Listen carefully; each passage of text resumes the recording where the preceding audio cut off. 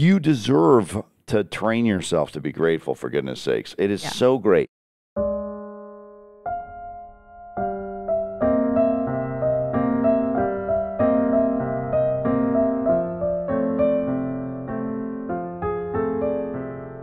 Hey everybody, welcome to today's episode of the Jeff Heilman Project. I'm back. If we were gone, did we miss a week? We may have missed 1 week. Our first week since February. Oh my goodness, we missed our first week since February, but with good reason. I was out of the country on bon voyage and away. Rendezvous. But today's episode is going to be a little bit of a recap. We're going to have a little dialogue between my husband and I about this most recent trip. And then we're going to get right into the subject matter of the day, which is to talking about just gratefulness and celebrating with you. Hopefully wishing, praying, hoping that you had a fantastic Thanksgiving meal yesterday, that the football team of your choosing won if they were playing, and that you're just having a wonderful Cowboys. Friday and gearing up into the holiday season with the weekend. The Washington football team. What are they now? They're not they're Commanders. The Commanders. I hope they beat the Commanders. We're recording this on Tuesday, but we're not publishing it until Friday. So by the time this goes live, everybody will know whether or not the Dallas Cowboys beat the Washington Commanders or not. Go If Cowboys. I knew more about football, I would probably insert a joke here about how wish in one hand. What did Dave Eggers used to say? Wish in one hand, poop in the poop other. in the other, see which one weighs more. Exactly. Nice. Thanks, Dave. We'll see. We'll see how the team. Anyways, like I was saying, I'm praying and hoping that whoever it is that you wanted to win the football games for the day, that your team won, and that is a sign of things to come for the rest of your 2023 experience, that it would continue to be winning and up and to the right. Yeah, quarterback for 49ers had a perfect passer rating on Sunday. Brody. I'm trying to think of what his name is. I don't watch enough 49er football because I care about the Cowboys. But yeah, he's like 23 years old and he had a perfect passer rating and crushed it on Sunday. I'm sure that makes Dad very happy, Yeah, considering he's got a great a self-image. lifelong 49ers fan. Booty. So, how was your week? My week was. You asked me what we had what did you eat? And I said we had waffles. No. For the week, what did you have? I said waffles. Let the record show that I left more food than just waffles in the kitchen. Waffles with gravy, waffles with chicken. I did bake an entire ham before I left, and left ham. And you had I ham? made there was ham, what? and there was chicken, and there was ham in the fridge. You're going to have to ask Andrew and the kids what happened to the ham. I never even saw him. I was... saw an empty fridge on Saturday evening. Nope. When I left with baked ham, and I left with crusty musty chicken, which is a... What? There was crusty mustard chicken? Yeah, there was... So I'm telling you, I had waffles for 9 days straight. For those of you that are listening... And Nutella. Well, no, not Nutella. Nessie had Nutella. Crusty musty chicken is this recipe that I got about, let's see, 30 years ago. We've been married 27 years. When were you working with, we've talked about the famous, I'm not going to say infamous, the famous Paul, because I got the recipe from Teresa, his wife. Did you really? You got crusty mustard chicken came from Teresa? Yeah, so how long? Teresa Mainzer. That was 27 years ago, because I knew Paul before I met you, and so this recipe, and because we're just today is just a super fun episode, and we're gonna talk about you went to Paris. For God's sake. I'm gonna tell them how to make the chicken bucket list. You're just in rare form today. You're just I am in yammering rare form. Today. I brushed Nessie's hair. We'll have to talk about the conditioner. Crusty chicken. You get chicken breast, you get skinless, boneless chicken, and then you slice it. You got to make sure you either pound it to the same thickness. It all has to be the same thickness, or slice it so that it's all the same thickness. Take a casserole dish that's 9 by 9 by 13 or whatever it is. And then whatever standard casserole. What do you use for mustard? Is it Golden's or do you do? So it Grey Poupon? It's whatever mustard you have, but I usually use the French's or whatever the plain non-honey mustard, just a regular mustard. Yeah. So you take your chicken, you make it all the same you beat it or slice it so it's all the same thickness, and then you spread it out into the casserole dish. And you spray some butter on it, the butter spray, and then you put the chicken out. And then in a bowl, you take mustard and mayonnaise, a lot. I just kind of eyeball like it. Quarter cup, between a quarter and a half a cup of mayonnaise. It's at least a half of a cup of mayonnaise to like a quarter of a cup of mustard, however you like. But it's getting, what you're trying to do is you're trying to get that tangy mustard mayonnaise taste, like a Chick-fil-A sauce or like a Thousand Island dressing, basically. And so you take the mustard and mayonnaise and you beat that all up, whisk that all up, and then over the years I've begun to add like Italian seasoning, oregano, just kind of making a beautiful mustard mayo sauce. And as a matter of fact, when we were in France, that is, they love their mayonnaise in France. They love their béarnaise, their hollandaise. They love their sauces, and a lot of it has a foundation of mayonnaise. And so anyways, so you're making this mustard mayonnaise sauce with seasoning in it, and you whip that up, mix that up, and then you spread that all over the raw chicken, and then you break up Ritz crackers. Wait, you put mayonnaise on raw chicken? Yeah, mayonnaise and mustard. The sauce goes on. You spread it all out on top of the raw chicken, and then you break up. That's why you have to have the chicken breast all the same thickness, because if you have varying heights of chicken thickness, then it won't cook evenly. And then you spread out the sauce all over the chicken breast, and then you take the Ritz crackers, you crumble it all up into, you break it up, and then you sprinkle that all over the top. Then you bake it for about 45 minutes, and then it's cooked, and it's called Crusty Musty because it's got mustard, but the kids call it Crusty Musty. Crusty mustard. Crusty Musty chicken. We don't eat musty chicken. So I left Crusty Musty chicken, because I know that's a household favorite here, and I left ham, and I left bread and waffles. I had their fruit snacks. I left all kinds of food, but I did come home to thankfully, I took a Marco Polo and I sent it to Natalie of the refrigerator. And I said, at least they cleaned it, because there weren't a whole bit. Usually, I asked Osh if he would clean that. Usually when the items in the fridge have been depleted, the empty carcass it looks like the inside of a blown up microwave. Remains in the refrigerator. Normally right. The empty milk carton and the empty egg carton. Plus, there was nothing. Where props is due. Andrew did the dishes like top to bottom, left to right, front to back, spick and span. Every day. Like He does it every day. 4 times during the 8 days that you were gone. So he does it every day. It was perfection by the time you got back, and Well, I'm glad that y'all survived, and you made it. You made it the week that we were gone. Yeah. That you have maintained your stick-to-itiveness, and that your resolve was that you were going to survive, even if it was on Eggos. I think it was funny that Jackie said that you ruined my go-to your food. Go-to. Yeah, Jackie was saying, "Oh, nice job, you ruined her go-to, because now the kids will never eat waffles again because we ate 3 cases of waffles while you were gone." But I don't know if that's true. I don't know that that's true. But so, anyways, Madeline and I had a very good trip. What about you, Andrew? How did you fare during your Did you survive? mom being gone? Did you survive okay? Yeah, it was fine. it was fine. The Crusty Musty chicken was in the Tupperware.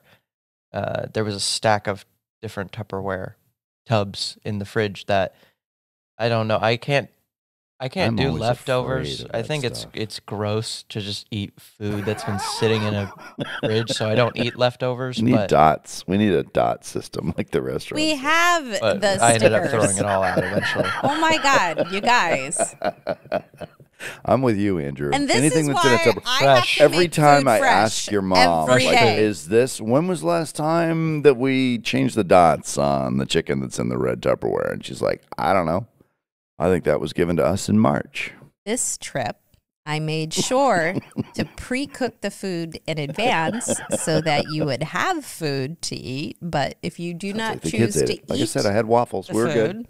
You bought waffles. That's if you what. choose That's all not we to needed. eat the food, that is not my problem. I was busy in So let's France. talk about Paris a little bit. Now, you guys stayed out of town, so you had to take the train in. But when you were in town, during daylight hours, when you got to see the Mona Lisa, you got to see the Arc de Triomphe, you got to see La Tour Eiffel, you got to see the Metro, you got to see the Van Goghs and the Gauguins and the Rodins at both the Louvre and the Musée d'Orsay.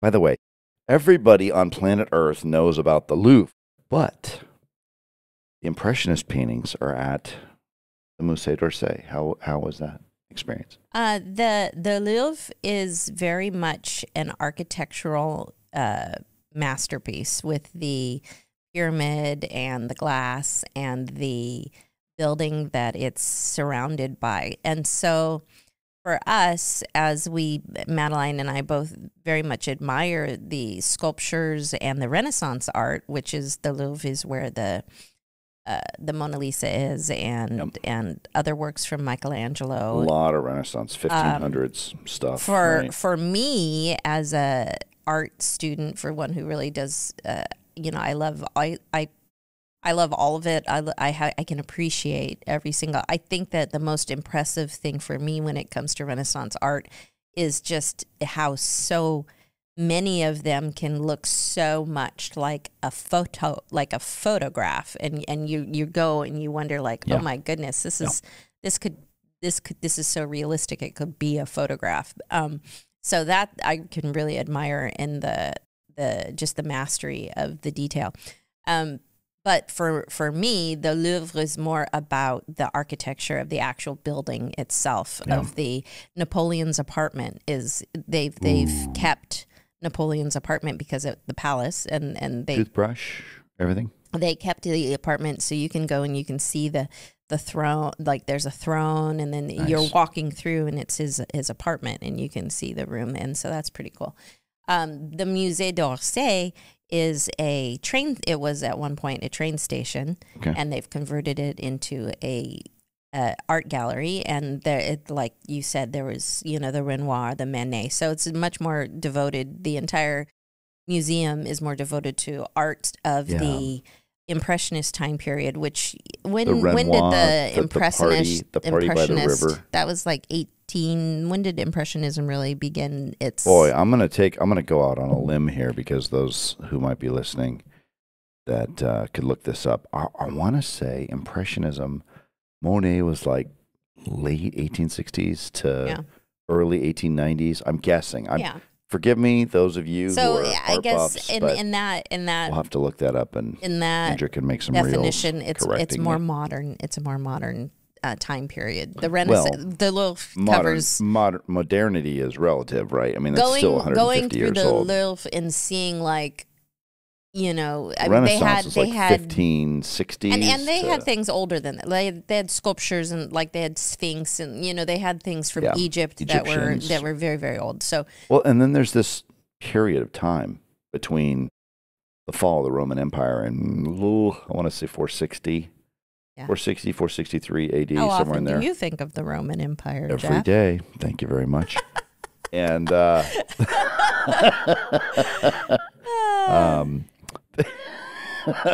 I think the fall of the Roman Empire was like 463, somewhere in there, plus or minus like 6-7 years. I can say that I do legitimately think, as that meme goes, I, as a woman, do legitimately think of the Roman Empire. However, whenever I think about the Roman Empire, why are you arguing with me? Think about Pompeii, where the women are like this, right? No. When I think about the Roman Empire, typically it's one of two reasons. One, it's in direct biblical reference, because we are constantly, doing teaching out of the Old Testament and New Testament. So there's a lot of Roman Empire involved in the Bible.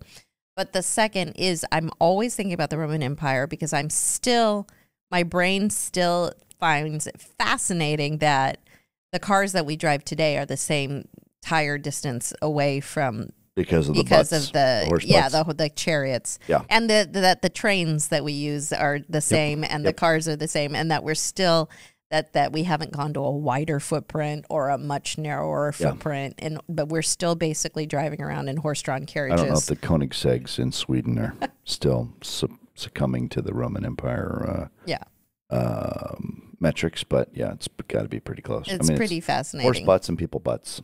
Yeah, it's pretty fascinating. Basically It's I always think it's fascinating to think of even like the space shuttle was designed to be able to go on the back of a train. And that is the same footprint of horse butts and chariots. And so even going into space, it's related to the Roman Empire. Yes. So anyways, I digress. Horse butts in space. To answer your question, the Musée d'Orsay, the Louvre itself, to me, is an architectural masterpiece. Did it seem like super touristy to you? Because everybody goes, well, what Madeline observed was that whereas you and her and we've done a lot of museums in the States, and she noticed, she's like, she's never been to a museum, even when you went to Detroit, to where the wait to get in was as long as the wait, it was a rainy Monday, and we were waiting in line for over an hour just to get into the Louvre with all these people, like hundreds and hundreds of people. In late November, you would think that at noon, that our time really slot, be the busy time. Our allotted time slot was 12:30 because I had to pre-order the tickets. I bought the tickets online. What were the tickets for the Louvre? $35, $45? Yeah, it wasn't that much. It was, less than $50 for the two of us. Yeah, probably. But to be able to, our time slot was 12:30, and we didn't get in the front doors until like 1:30. So we were probably in line for almost an hour just to get in, and we're standing outside with paid for tickets and a timestamp. Yeah, and a timestamp. So on a Monday in a rainy mid to late November. Yeah, that's amazing. But I mean, if you look at Paris, it's I think it was 12 to 15 million live in the Paris as a MSA. And they have over 35 million Isn't people. It true, Andrew? Didn't Washington say, or at least twice as many tourists each year? More tourists than residents?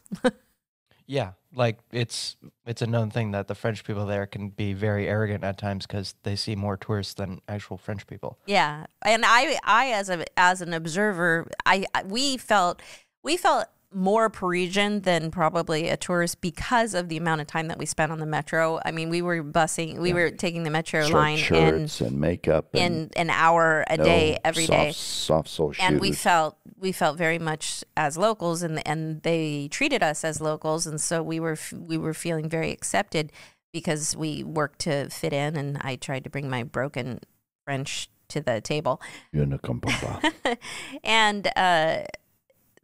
I was thinking to myself, man, it would be so frustrating to be living here because of the fact that you have to repeat not only do you have to be bilingual in order just to basically do anything to get around.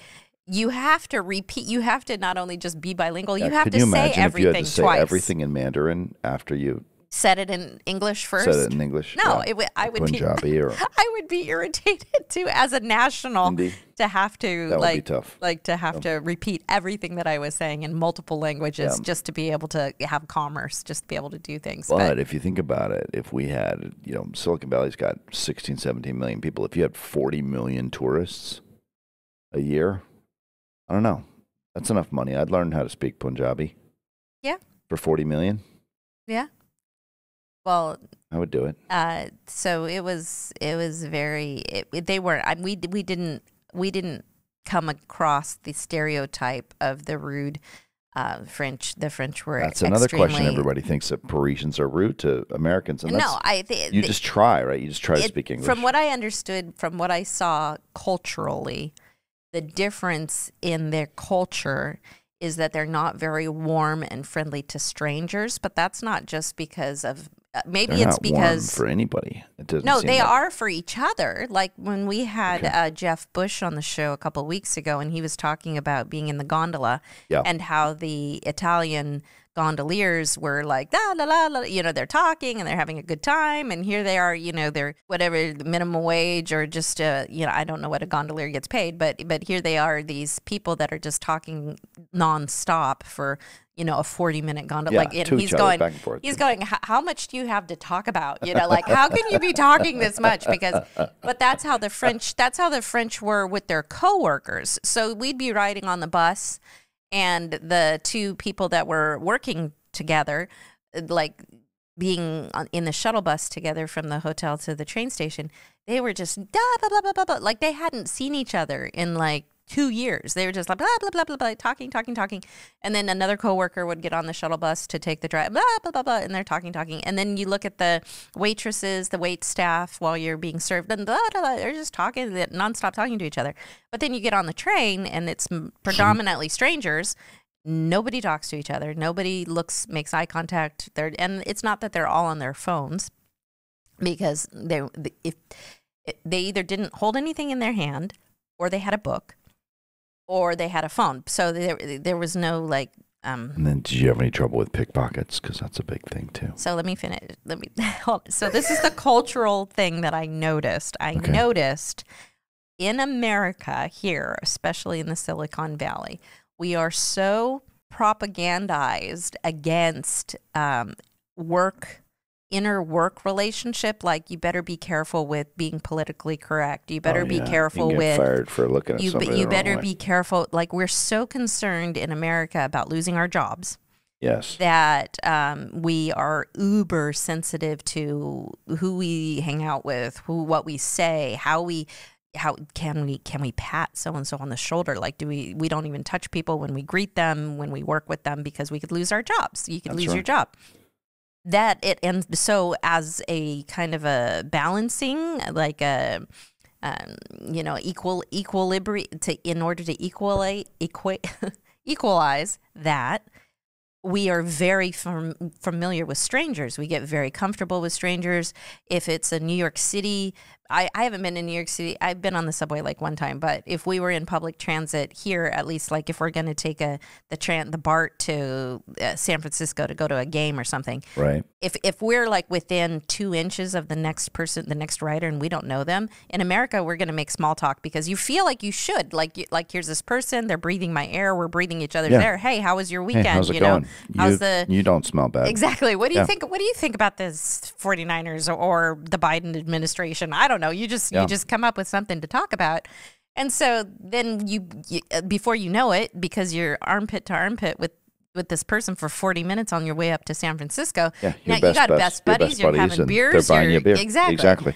But not in France. It's the other way around. It's like buddy, and I noticed like the kissing of the cheeks, which is bees. They're giving each other bees. They're holding each other, and they're working together. What's the bees? What is that? BEES is when you kiss the cheek when you greet somebody. Is that really a thing? Yeah, and that's the way of saying hello, and it's called a bee. And so the cultural difference between at work, like I think that they recognize that the people that you work with are the people you spend your most time with, because this is basically in essence between work and the metro, your family. This is your family, and so you better be familiar with your family. And so they're very affectionate and very culturally accepting, and they have a very close continuity with their work people, and they do not open up that circle to the people that are strangers. And so therefore it comes off being very serious when you're in an environment where everybody are strangers.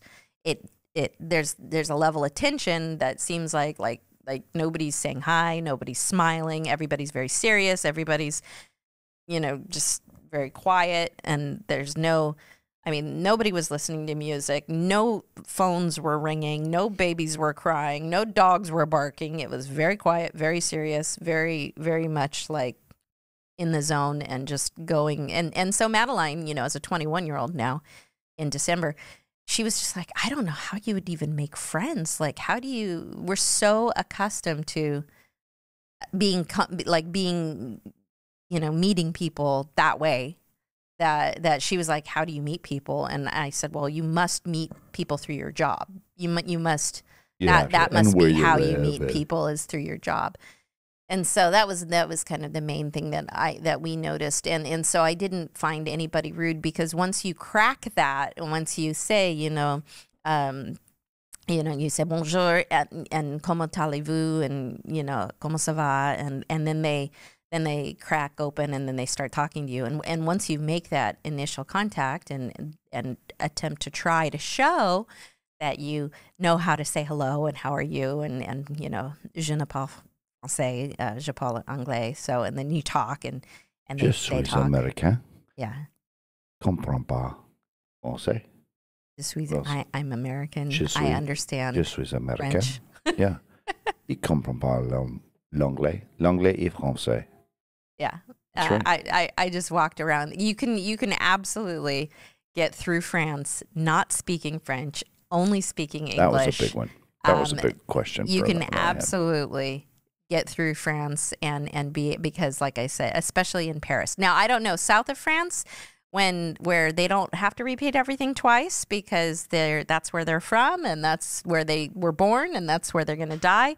You're on your own. You better learn some key phrases in order to get yourself in order to get yourself through the south of France or some outside of the city of Paris. But in Paris itself, you can absolutely get around. How did it feel to actually be in the city of Paris when you had wanted to be there for 30 years since you started taking French in high school? Well, it's very I feel like, because we live in California and we are so exposed in the Bay Area specifically to the multicultures, that we're very fortunate to live a European lifestyle. Like the fact that we can walk down the streets and go into a restaurant and go into a cafe and to live outside and eat more or less a Mediterranean diet. We're not foreign to Greek food and Italian food, and we're very fortunate where we're at that it felt very much like home. It didn't feel odd. It's definitely if you are a student of architecture and just like history, you've got to do your part to make it to France, to be able to see the architecture and the history. One of the things that Evie was talking about, and it really hit home when I was there, it really kind of clicked over when I was there, was she was saying, what Evie was saying is, look at all these buildings, because it's just built, it's pre-war, first war. Not World War II. Pre-World War I. Pre-World War I buildings everywhere. And she said that this is why the French were so easy. This is why the French were so quick to surrender throughout all of these wars throughout history. Germany destroying their city. In order to protect their buildings. And so they have one of the greatest percentages of pre-war buildings in history, because of their intent to just surrender anytime that they were under attack, because they didn't want them. Because they're smart. So now you will see, and she said, now look at this. So you see these buildings, like this is the, pre-war. And then there's this like kind of god-awful, ugly. You think pre-war, like the war started in 1914. So if there's buildings that could be there we from went to 1880s, 1870s. Procope, which was established in 1689. Napoleon Bonaparte would have coffee at that restaurant. Yeah, and that was 200 and something years old when he was there. Yeah, and Voltaire Voltaire used to sit at the desk and write and things like that at that same cafe. Yeah. But you would go through and you'd look through the buildings, and she'd say, so pre-war, and then there'd be this kind of hideous looking, like 1980s looking building, skyscraper type building, and she'd go, and that's where the bomb would have hit. And so wow. So, and then you'll see building, and then you'll see like Madeleine's like those buildings right there. and it's like half of the entire building is missing, and you can see the bricks, the exposed bricks on the side. And it's like, well, that's where the bomb for the rebuild, or there's just nothing there, and that's where the bomb would have taken half of this building off. But the walls were so thick in between that they just kept the other half. No, there's no building code to where that says like, okay, well, just because the building came down, but not World War I or whatever, right? So that was very fascinating. So like I said, if you're into architecture at all and have a passion and a fascination for history, and World War, like wartime history of World War I, World War II, you absolutely want to make it a goal to get to France and to go to Paris specifically and see the architecture and the sculptures. And it's definitely, when I think of France, when I think of art, I would think initially as a child of the Impressionist arts and the Impressionist artists, because so many of them came out of France. But it's really the city itself harkens to sculptures, like the masters of the sculptures, and so sculptures and buildings. Did you see the Rodin and Degas sculptures in either Musée d'Orsay? Would have been Musée d'Orsay, right? Musée d'Orsay, the Degas, the ballerinas, and the sculptures. We saw when we were in Metropolitan Museum of Art and MoMA, Modern Museum of Art on 56th. Folks that are listening to this podcast are going to call me out on having the wrong streets. I know they will, but we went to MoMA and the Met both in September with Madeline, and oh my God, there was like 40 or 50 Rodin sculptures, all bronze, all little guys. They weren't. Real big, I didn't realize that. Like when we went to the De Young up here in San Francisco, and they have a thinker there, and then I hadn't realized. A thinker, like a replica? No, because he made more than one statue because it's cast bronze, and so there is one. There's one up here in San Francisco. I think there were thinker? like 9 of them initially made. Andrew, how many? Do you remember? Was it you that was talking about the Statue of Liberty? That there's like. There's a lot of different ones. There's like 14 of them or something like that. Yeah, but they're smaller. Yeah. They're not. They have like I think they have like 2 or 3 like full size ones, and then they have like 10 or so like the smaller ones. Yeah, we saw one of the smaller ones when we were in Paris, but so it'd be a thinker. Yeah, the Statue of Liberty. Yeah, so not so perfect example, especially with. Statues is that you don't think a lot of times you think there's only one, but there can be more than one.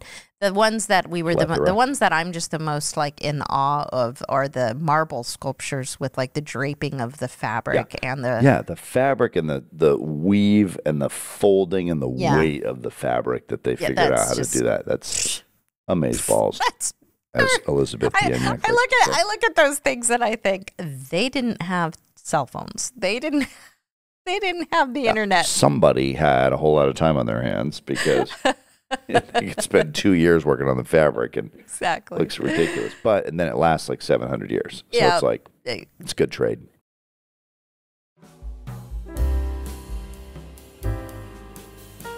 Hey everybody, this is Jessica. I'm so excited to offer to you this new service and this ability that you have to text in your questions, comments. Maybe you have some situations that you'd love for Jeff and Jessica to try to tackle along with you.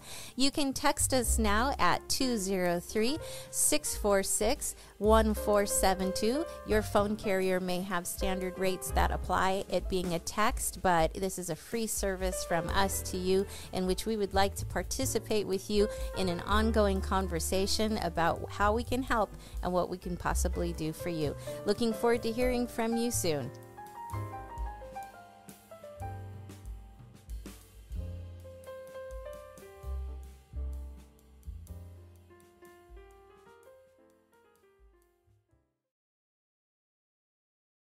But to continue on with our conversation, Paris was awesome. But what I'd really like to talk about in this episode, and this is probably Where's goes your in. biggest takeaway? We gotta ask that. This is the in order to segue into the second part of our podcast today is just gratefulness. You know, I'm so grateful. I think that one of the things that I was grateful for is how I was grateful to be able to go on the trip. For sure, that's a trip of a lifetime. A lot of people dream of, if not, it's so far out of the realm of their possibility to one day be able to go to a place like Paris. But so I was grateful to be able to do that. But really grateful for this continuous desire that you and I have towards personal growth and education, and how much, you know, this podcast was designed to bring the humanities to entrepreneurship, to just our desire to lead and live number one, you know, an aesthetically pleasing life. Like, are we surrounding ourselves with things that are of beauty? Yep. And then being grateful that we've been given this amazing opportunity, whether it's because we were raised in the Silicon Valley, or I told Madeline, I said, you know, I think a lot of our desire to see live this type of lifestyle with art and museums and music and the classical way of living is because you and I both were raised influenced greatly by our grandparents, and that generation of just being that next generation, being the early 1900s generation. You know, my grandparents were 1930 through today, and your grandparents were 1930s, mid-30s, and to be able to be influenced so greatly by a generation which had just come out of the war times, had a sense of propriety, had a sense of, you know, wearing suit, is still in their recollection of what, you know, having a dress code to do things, having cocktails before dinner, with a decorum of these types of like procedures. There were these systems that were put into place in order to function socially. Like, we grew up not ever hearing about anything like social anxiety or things like that, because part of what I think attributes to social anxiety today is not having a knowledge of the rules behind the cues of how to behave in society. But the generation of our grandparents were very much so into, hey, there's rules of engagement when you're in society, and we're going to teach them to our ladies, and we're going to teach them to the gentlemen. And so because we're teaching what the rules are to how to properly act in society, there's not much social anxiety, because you know what you're supposed to do. You know the cues, you know what you're supposed to do when you're in society. But now one of the bigger things upon this generation that I keep hearing over and over again is social anxiety. Social anxiety. How do I don't want to go into public. I get anxious when I'm in society. And I think a large part of that is because we've had an entire generation that isn't being taught the cues for how to behave in social situations. That's right. And yet our grandparents, who influenced us so greatly, it was very important for your grandfather to teach you. Well, and my mom she would always edify my grandma and my grandpa, and she would say, they're straight. You got to be on your best behavior. Like, they have a very high standard. And I'm like, what happened to our standard? Like polishing your shoes, creasing your pants. I wear Vans today, so my grandfather had jet black Ferragamo Oxfords that were polished to a sheen, almost a patent leather sheen, and he wouldn't ever think of leaving I never his saw him without house. I never saw him needing to shave ever. Yeah, he would never think to leave his house without having combed hair, shaved face, pressed khakis, shined shoes, Clorox bleached white undershirts, and a perfectly detailed Cadillac Eldorado, and waxed lawn furniture. And I think that as he imparted these types of principles into your upbringing, who waxes their lawn furniture? It helped you with it helps to not be as anxious in society when you're not thinking about your wrinkled trousers or your because unshaped you take the face time or to get dressed before you go out of the house. Exactly. That's and right. so when I was talking to, so I was very grateful to be able to be on the trip. I was very grateful as a key takeaway to be able to feel like when Madeline and I would get ready to ride the metro, and we would put on all of our makeup and we'd put on our hair, and I did a reel on Instagram of getting ready just so that I would remember what it felt like to get ready every day to go be a Parisian, because everyone has their makeup you done. Were telling me, everyone like, has their everybody clothes. was dressed. Everybody had berets. I would be really on. interested to maybe somebody can Google this and put it in the comments, or I would be very interested to see like the percentage of people that suffer from social anxiety in France, or at least in Paris, and see if it wouldn't be low because everyone is doing what it takes in order to take the steps necessary to be presentable in public. And they seem to all kind of know the rules of engagement. Like, did you see anybody? You were telling me you didn't see really anybody that was out of place or not dressed up. Or no, I mean, all the women, I mean, like Madeline said, she said to me, she goes, Paris has humbled me. And I said, why is that? She's like, because I'm not at home. Because she's gorgeous. She does her makeup. She does her hair. When she goes to work, she's just, she's goes through and she does all the cues to look beautiful. Won't leave the house without her full face of makeup. And because of that, here, if we're so relaxed and we're so casual, she gets a lot of attention. She gets a lot of, you're so beautiful. And she gets a lot of people that look twice when she is walking around. And in France, she's like, I'm just look like every other girl. I look she the might same. feel that way, but yeah. But you feel that way because as a woman, at least, I mean, it's not normal here in America to have to go through the 1 hour process of lipstick and makeup and to like sit down on a metro where you're literally armpit to armpit with people. There's 200 people in your one little train vestibule, and you're all got your hair and makeup done, and everyone is in nobody is in denim. They don't wear denim. They're wearing full length cashmere jackets or full length trench coats with gloves and like you wear your beret, you wear your hat, you wear your scarf, you wear your gloves, you wear your long coat, you wear your boots. I mean, you're set and you are going out. How did the trip to Paris change you? I think that the thing that I felt the most empowered by was by navigating with her. She was such a good navigator. Being able to get around, being able to navigate the metro system, being able to find all the landmarks, being able to go into French and English, and being able to just be navigating. I mean, before we went to another country, another time zone, another where the native language is not English. Before we went there, there would be times where I would feel apprehensive, like, oh my God, I might get lost in San Jose. I might get lost let's not go to San Francisco because I might get lost, and that's scary to be lost in San Francisco. And now I if the signs are in English, what do you want? That's a pretty good deal.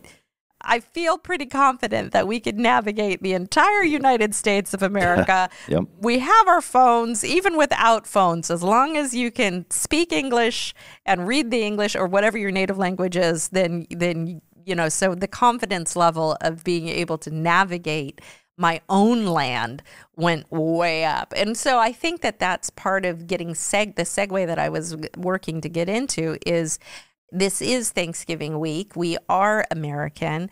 I think it is important to be able to bring to the light what both Madeline and I experienced coming back from France is how grateful we are to be home, how grateful we are to be able to be American citizens, how grateful we are to be able to have this opportunity that we have had. I mean, that is, we could have gone to Versailles, and it's never been, I would love to see Versailles simply because it's like pretty cool, the Palace of Versailles. But to me, it just represents taxation without representation. And that's because I'm an American, I'm sure, to the core. To me, seeing all of the gold and the gilded everything of the dripping opulence of the royal family, and thinking and knowing about the French Revolution and how, you know, the people are starving to death, but the royals are living this exuberant lifestyle. It's just, it was like, if we get to see Versailles, that'd be great. It'd be beautiful. I hear it's gorgeous, but there's just really, there's that thing in me that says, you know, I'm an American, and when there's free enterprise, when there's so much, when you recognize that these palaces were built on the taxes of the people, and that they're living like that, then it's just out of whack. It's out of balance. And so yeah, I agree. Palace of Versailles versus the Hearst Castle. The Hearst Castle was built with free enterprise money.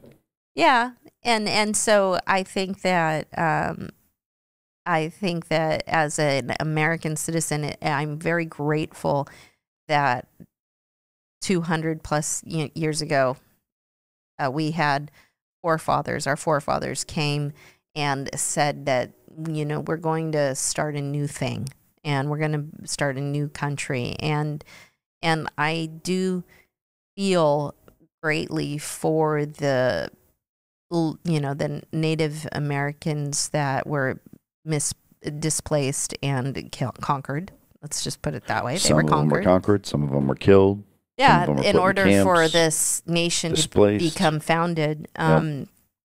But as a now current American who has been with generations removed from that, I'm very thankful and very grateful that we live in such a free country that still remains free, that I don't have to repeat everything in 2 different languages or 3 different languages because I'm just trying to feed my family, that we have this United States of America that we live in. And so what would you think, Jeff, because I've been doing a lot of talking here, what would you think is we're talking about Thanksgiving, we're talking about America, we're talking about what you see.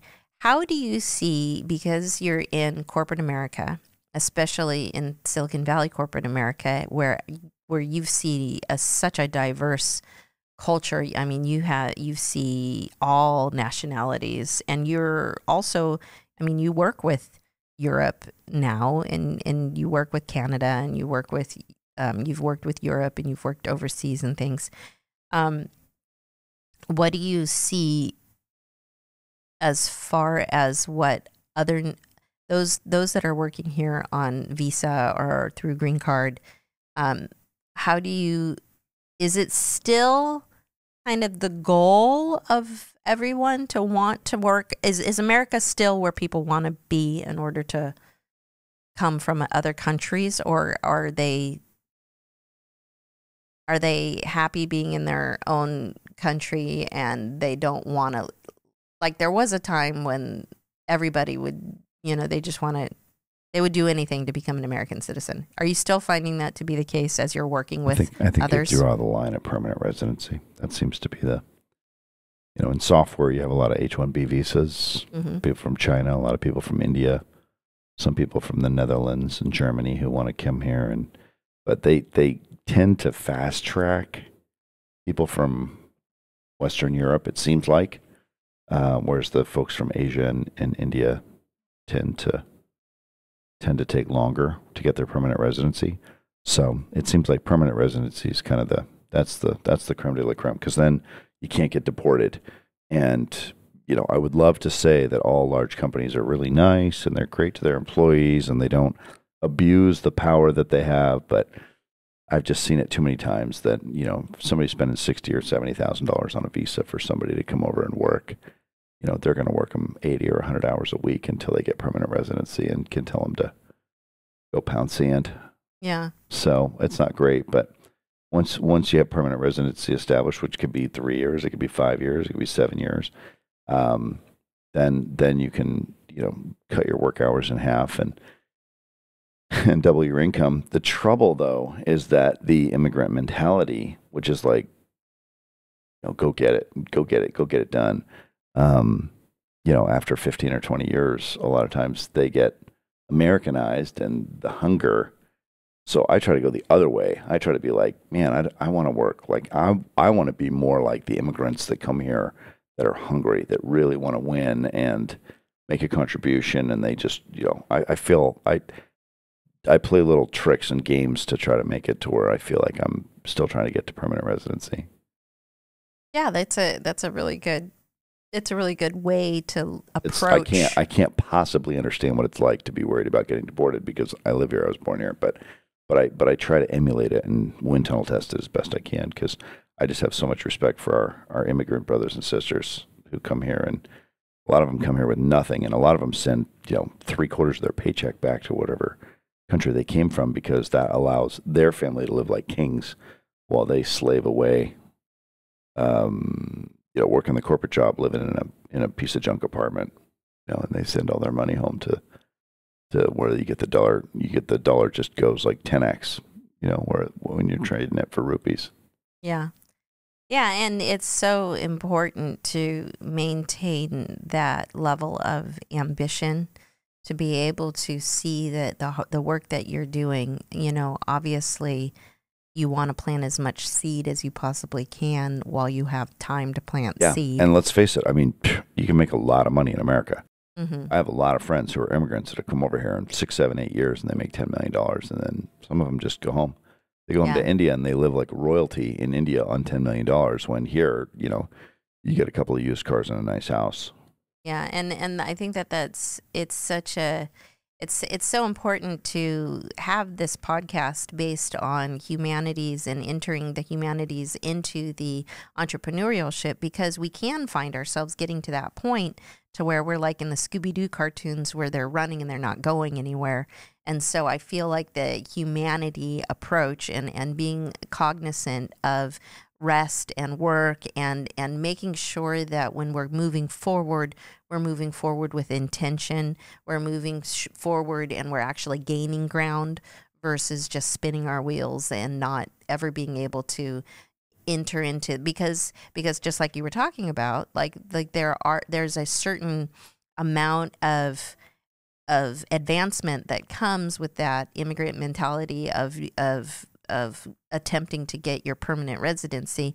However, you can get stuck in that never feeling like a citizen, like you can be an immigrant who has become an American, but yet they're still maintaining that mentality of the old land. Yeah, they don't fit in. And they're not becoming, you know, solidified as a permanent citizen. And so being able to understand that balance of being able to continue to move, but moving forward with intention and moving forward deliberately is something that you and I really work hard on this show and on this episode to encourage, is that when we make that move, whether it's a job move, whether it's lateral, whether it's forward, whether it's up, or even if we have to go back in order to go up, that the movements that we're making towards our growth and towards our advancement in our careers and in our businesses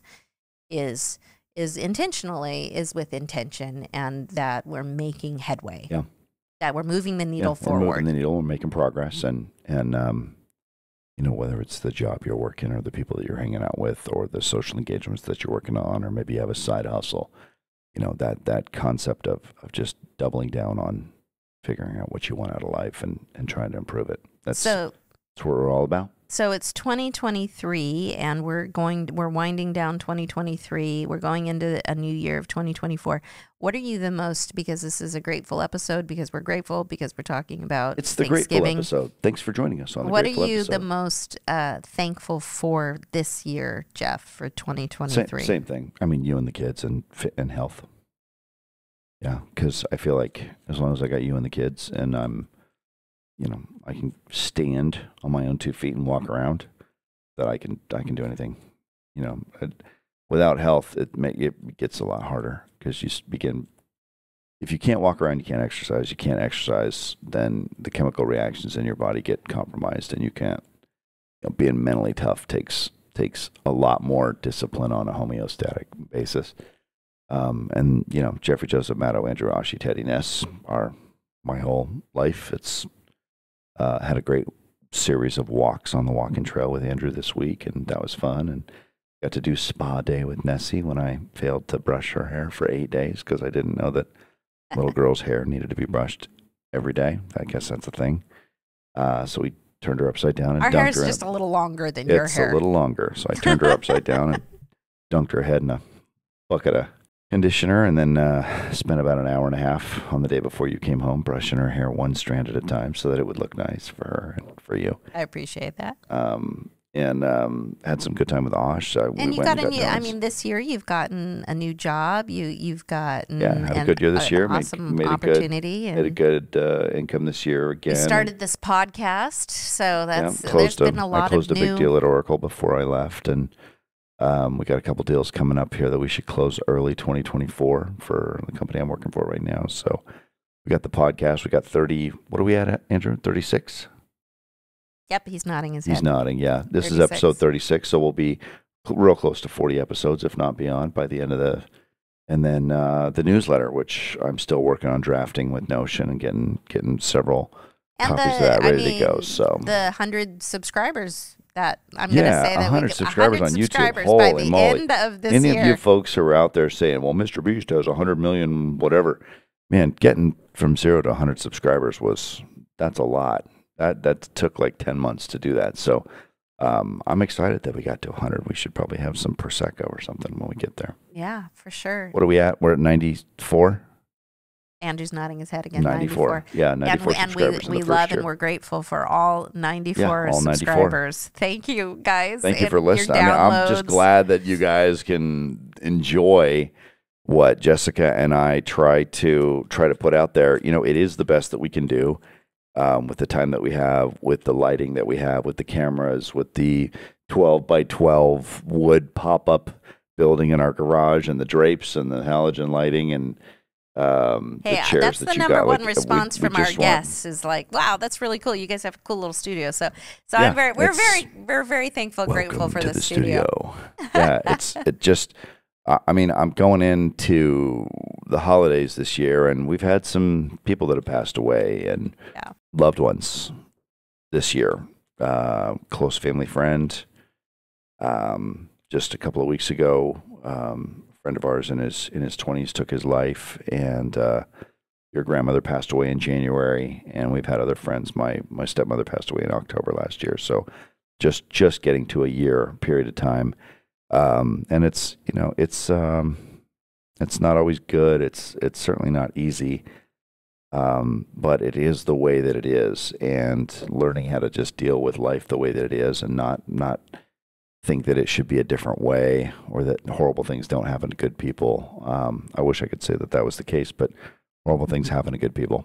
And it just seems like it's hard. The more sometimes. grateful that we can become in times of stress, and taking our eyes off of the situation of the walls caving in, and instead recognizing, hey, I'm here today. Like, what can we find? That's the white Christmas. We're going into the holidays, and when I'm tired and I can't sleep, there's that song, I count my blessings instead of sheep. I'm tired and I can't sleep. Yes. I count my blessings instead of sheep. Which is a great reminder to make sure that we are maintaining a position of gratefulness and gratitude. And your boss might be yelling down yelling at you. Your Tell 'em to call me. cat might be, your cat might be Chimpanzees. your cat might be rebelling. Your kids might be rebelling.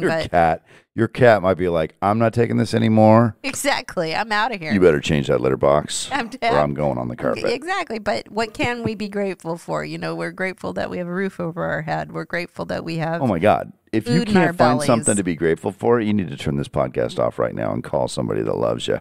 Because if you got an iPhone right now, that's let me tell you. Yeah, if you got an iPhone, you ought to be glad that you don't have to walk to go get water 10 miles. There's people in India that have to walk for 10 miles with a gas can that you strap to the back of a Jeep to go get some water. Yeah. And guess what? They're grateful. Yeah. Yeah. There's always something to be grateful for, to Absolutely. have gratitude for. Absolutely. And you deserve to train yourself to be grateful, for goodness sakes. It is so great. I mean, to be married 27 years, to have 7 kids, to have all of our kids healthy. None of them have, thank God, none of our kids have mental health issues or emotional issues. They don't have financial problems. They don't have physical health problems. They don't have relationship problems. We all have issues. We have issues and things that we're dealing with, but it's not like major stuff. Yeah. Like, our kids are great. They are. Our marriage is great. And your marriage is great too. The fact that you have somebody to be married to.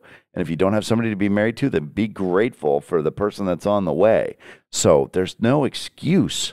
We need to raise the bar, raise the standard to gratefulness and world-class excellence in what we're doing, because, man, I cannot imagine living a life, going through life, not being grateful most of the time. Yeah. That would just suck. Yeah, I always say that, my grandmother, she could have been walking down a dark, dingy alley with, I think of a New York City alleyway with rats and you've got garbage dumpsters with garbage and stuff. She could have walked down an alleyway that was just disgusting. And she was the type of person that would see a flower popping up in the crack, or even a weed popping up out of the crack of a sidewalk, and she would focus on that and say, "Oh, how pretty!" Such a nice dandelion growing up out of the crack next to the dumpster in the alleyway. And it's like, she would do that. She would do that, and that was always the reminder for me to be able to say, Scripture says a heart without hope will grow sick. And that there's a lot of really sick people, a lot of people that are really hurting that don't have any hope. It's because they don't have hope. And a lot of it is because of they just haven't been trained, and maybe they haven't had people in their lives speaking into them and showing them, and being that person that's going to see the silver lining, see the flower that's growing in a field of weeds. Yeah. And it's not like we're not here to poo-poo people that are having a tough time. Not at all. No. Not at all. But we're just here to encourage. We've lived in piece of junk apartments with bars on the windows. I lived in my car for a while. Jessica has had, her questions as to, what is she doing with the 3 kids and no money, no groceries, and oh my God, I mean, we've never questioned being married to each other, but we've certainly asked, what is going on? Because when we're you have hungry kids and all you got are potatoes, it's like, look, kids, potatoes and cheese for the last 15 days of the month until the cheese runs out. I'm gonna become as creative as I possibly can with these potatoes, or we're gonna make pancakes and we're gonna have pancakes. When your parents send you groceries in the mail, yeah, but we can train ourselves, but through our resolve to train ourselves to be grateful, we've been able to, as wealth came and as we became more and more successful over time, it ended up becoming something that now we can walk into a fine dining restaurant, and we're not just grateful. Like, there are a lot of really wealthy people that go into fine dining restaurants that are not grateful, and they're rude, and they treat the servers rude, and they can't identify with anybody, and they're super demanding, and and that's okay too. That's okay. It's totally okay. But when I go in, because of the lean times, when we go in, think about the bars on the windows and the times when we had I'm so grateful. $9 in pennies to buy gas to get home in our 4-cylinder car that was running on 3 cylinders. Yeah. We were getting about 6 miles to the gallon, and we needed all $9 of those pennies to get home. It's so I'm so it's grateful. I'm so still nice to grateful just be to like, fill up the tank. Fill up the I tank. know, right? Like Yep. it hasn't. No matter how it's been a long time since we haven't had enough money to fill up our tank. Yeah, it's been a and 20, yet every 20 time years. we go to fill up the tank, I'm still like saying, it's still. Oh, thank you, With Lord. I get to fill the tank. Tank in the car. Yep, that's a big deal, and we're grateful for that. So, thanks everybody for being with us today on the Jeff Heilman Project on November. What is it? 21. Today is the 21st, but 21st. this episode will come out on Friday. It'll come out on Friday. So this is not the 21st for you who might be listening to it, but it's the 21st for us when we're cutting the. And we'd like to hear from you. What are you grateful for? Please leave in the comments. Jeff and I, we check it. Text messages. We pay $40 a month for a number, so you guys can text us. So text us. Text us. Tell us what you're thankful for. We'd love to hear from you. We would like to know what you would like us to cover. We would like to know who you would like to have on for guests. And thank you to Jason Sullivan and Mike Williams and Rob Angel, and Christopher Johnson, all of our guests, all these guys, Jeff Bush and Matt that was on a couple of weeks ago. So we're grateful to our guests. We're not done for the year. We've still got some episodes to do, but this is kind of a pivot into the fall season for the Jeff Heilman Project podcast and newsletter. And look forward to seeing you guys online wherever podcasts are sold. Good night, everybody. Happy Thanksgiving. And we look forward to a wonderful rest of 2023 and 2024 to come. See you next time.